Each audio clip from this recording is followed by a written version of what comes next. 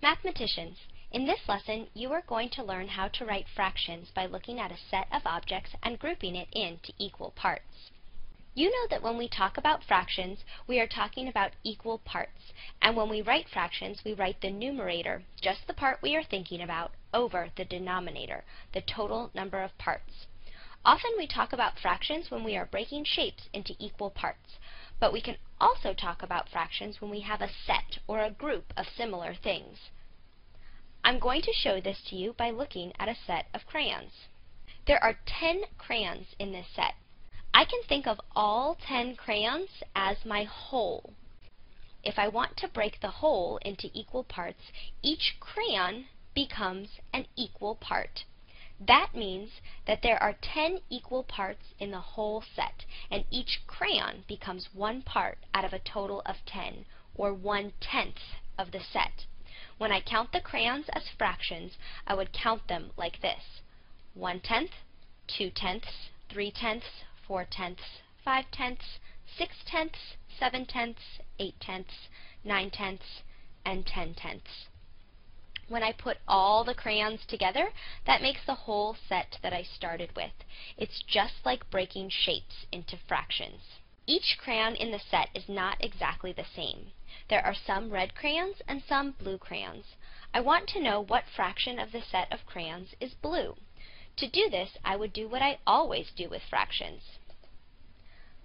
I would write the part that I am thinking about over the total number of parts. I am only thinking about blue crayons. Remember that we said that we are thinking about each crayon as an equal part, or as 1/10 of the whole. So if we count just the blue crayons, it would look like this: 1/10, 2/10, 3/10, and 4/10. Now I need to write the fraction 4/10.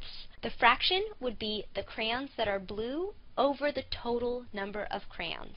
Since I said there were 4 blue crayons, I would write 4 as my numerator. Then I would draw a line.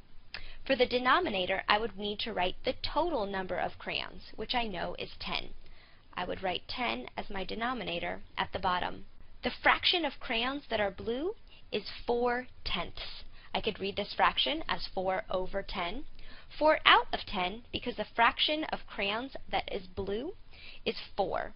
I could read this fraction as 4 over 10.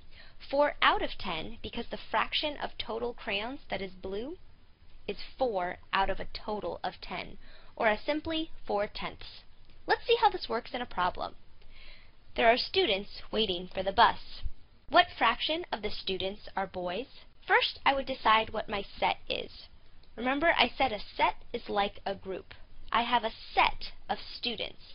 The total number of students is going to be my whole. My total number of students is 1, 2, 3, 4, 5, 6, 7, 8.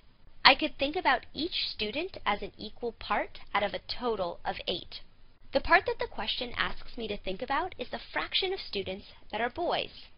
There are 1, 2, 3, 4, 5 boys.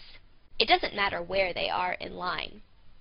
Since I said that I could think about each boy as 1/8 of the whole number of students, I could actually count like this: 1/8, 2/8, 3/8, 4/8, and 5/8.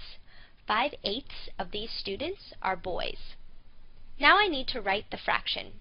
You know that when I write the fraction, I write the numerator on top. The numerator is just the part that the question asks me to think about, which is the fraction of students that are boys. I would write the 5 boy students at the top, and then draw my line. Then for my denominator on the bottom, I would need to write the total number of students, which I already said was 8. The fraction of students that are boys is 5/8.